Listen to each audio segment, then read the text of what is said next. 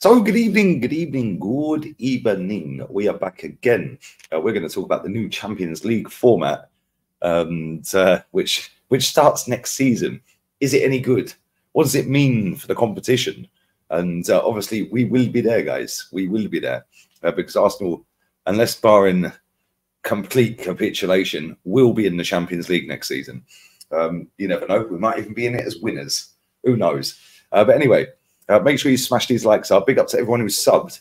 We're going to go through the website, UEFA website. This is also Europa League and Conference League new formats as well. And I'm going to give you my thoughts. Let me know yours in the comments down below.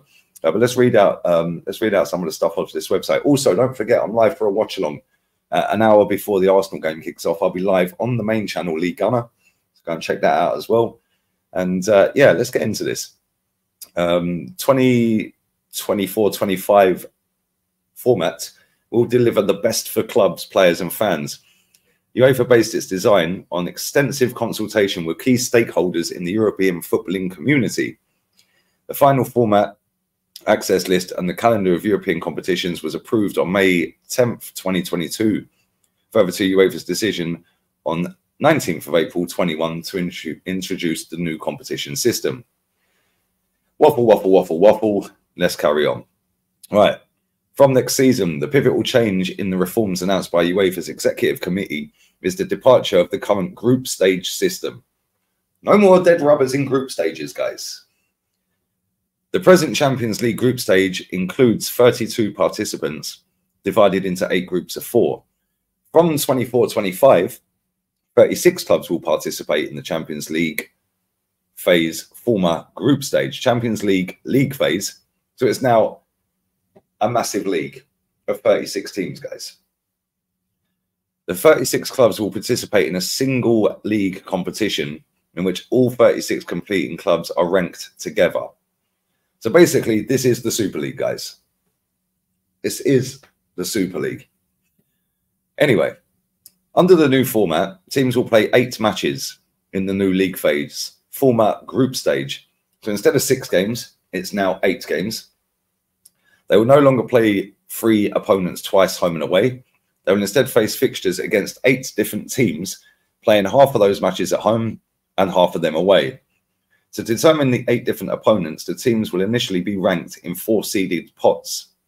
Each team will then be drawn to play 2 opponents from each of these pots, playing 1 match against a team from each pot at home and 1 away. This gives the opportunity for clubs to test themselves against a wider range of opponents and raises the prospect for fans of seeing top teams go head-to-head more often and earlier in the competition. It will result in more competitive matches for everyone across the board. Right, okay. How will the 4 extra Champions League group spots be allocated? Qualification for the Champions League will continue to be open and depend on the club's final position in the previous season's domestic league competition, combined with the association's position and the association club coefficient. The basis of the access list will remain the same as for the current season, and the additional 4 slots available in 24-25 will be allocated as follows. Cheers, guys. Slot 1. This place will go to the club ranked 3rd in the championship of the association, 5th position in the access list, and will be determined by UEFA Association Club Coefficient ranking. So basically, 5th place. Slot 2. This will be awarded to the domestic champion by extending from 4 to 5 number of qualifying clubs via the Champions Path of the competition qualifying process and will consist of 4 qualifying rounds. This is mad baffling, right? Slots 3 and 4. These places will go to associations with the best collective performance by their clubs in the previous season, i.e. the association club coefficient of the previous season, which is based on the total number of coefficient points obtained by each club from an association divided by the number of participating clubs from that association. Have a shot every time they say association. Those 2 associations, shot, cheers, will each earn one more automatic place. As it stands right now, if the season was to end now, I think Leipzig and Roma get it. Anyway, how will the teams reach the knockout phase, and will the format for the knockout phase change? These results of each match will be decided. The overall ranking of the new league. The 3 points for a win and 1 point for a draw still applying.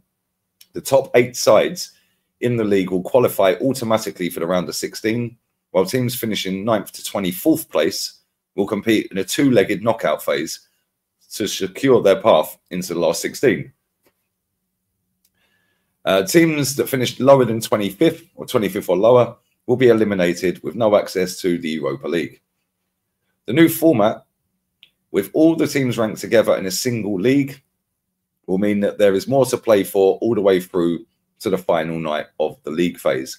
That's not necessarily true, because if you win 6 out of 7 or 6 out of 6, let's say, not even that, maybe 5 out of first 5, you're going to be sat right up near the top, if not the very top. You might be on goal difference 2nd or 3rd.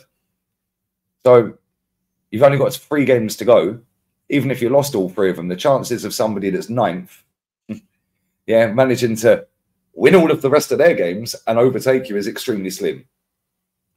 Because 9th puts you in the qualifying knockouts to get to the knockouts. Anyway, in the knockout phase, the teams which finish 9th to 16 will be seeded in the knockout phase playoff draw, meaning they will face the teams placed 17th to 24th, with, in principle, the return leg at home. The 8 clubs who prevail in the knockout playoffs will then progress to the round of 16, where they'll face one of the top 8 finishers, who will be seeded in the round of 16. To strengthen the synergy, that's a good buzzword, isn't it? Synergy. To strengthen the synergy between the league and the knockout phases, and to provide more sporting incentive during the league phase, the pairings of the knockout phase will also be partly determined by the league phase rankings, with the draw, which likewise determines the layouts and the route of the teams to reach the final. From the round of 16 onwards, the competition will continue to follow its existing format of knockout rounds, leading to the final stage at a neutral venue selected by UEFA. All games before the final will be continued playing midweek, recognising the importance of domestic calendar of games across Europe, when the final will continue to be played on a Saturday. Europa League and Conference League is going to be the same. How will the calendar look for the new format? Okay. The Champions League and Europa League matches will be played between September and January, while the Conference League will be played between September and December. Each of these UEFA club competitions will have one exclusive match week, with the other 2 not being scheduled in this week. In standard weeks, Champions League matches will play Tuesday and Wednesday, while Europa League and Conference League will be contested on Thursdays. In the Champions League exclusive week, Champions League matches will play Tuesday, Wednesday, and Thursday. In the Europa League exclusive week, Europa League matches will be held on Wednesday and Thursday.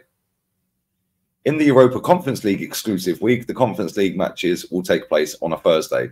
So basically, they're not going to do Europa League and the Conference League on the same night. Albeit it's going to be the same day, Thursday, Wednesday now as well, but it'll have its own separate week, same as the Champions League. Its own separate week, guys.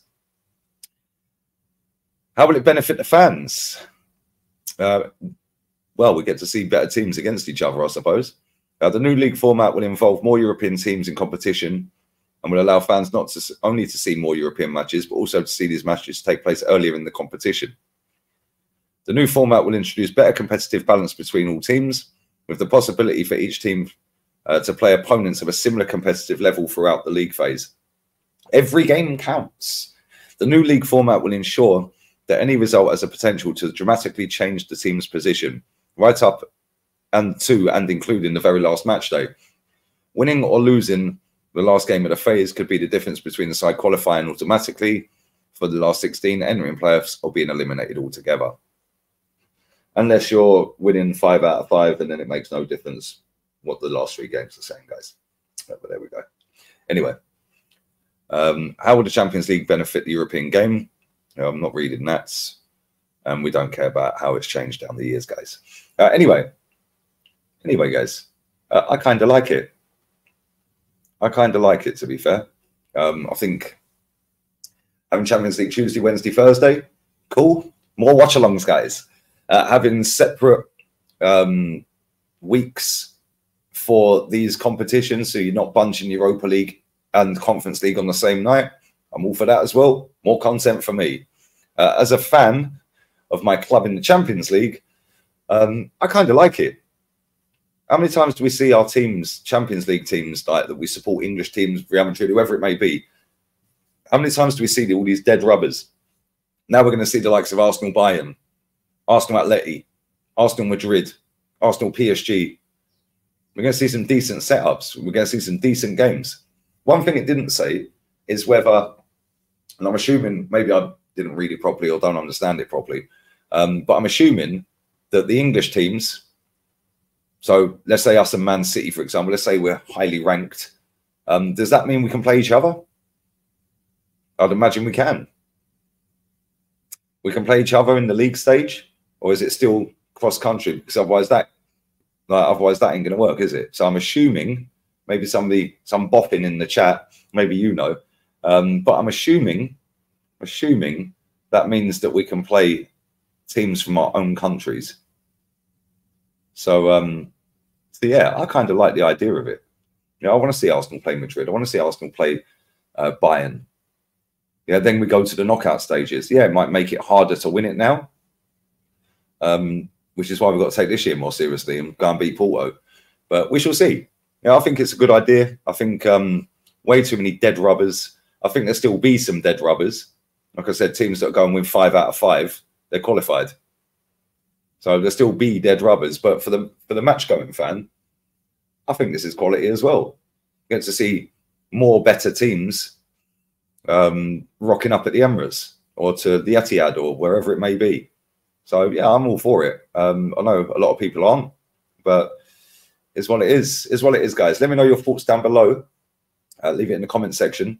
If you don't like it, tell me why. If you do like it, happy days. But yeah, anybody you'll know. So I'm imagining we can play English teams, Spanish teams play Spanish teams, blah, blah, blah. So we're all going to be ranked pretty much on par with each other. So there's an Arsenal, for example. Let's say Tottenham qualify for Champions League. Arsenal and Tottenham have probably got a similar coefficient. So I'd imagine we'd be able to play each other, which would be crazy. Arsenal, Tottenham, Champions League, yeah? That'd be mad. But anyway, I'm all for it, guys. But leave your comments down below. I will be back for a watch along in about an hour and a half. And we're out of it, guys. Adios. Ciao.